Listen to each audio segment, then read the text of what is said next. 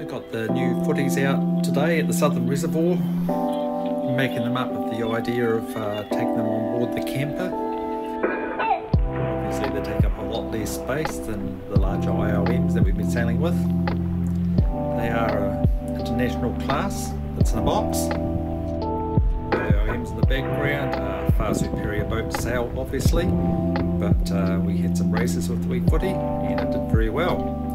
Bought it off Trade Me, made here in New Zealand and supplied in this box, come neatly with all the components that are needed, instructions to put together. Just did a few rounds backwards and forwards with Barry, and while we got the knack of these boats, to keep them powered up at all times because they're quite light, but ran downwind and up to about 10 knots. There's the mechanism there for the main and the jib. The top's got a seal around it which is waterproof, and you can remove the top to access the componentry.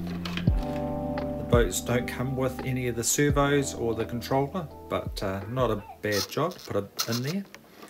That's the control for the main and the jib. On the whole, a great wee package. Anyway, I hope you enjoy. Might see some more footies on the water. See you later, Russell Phillips.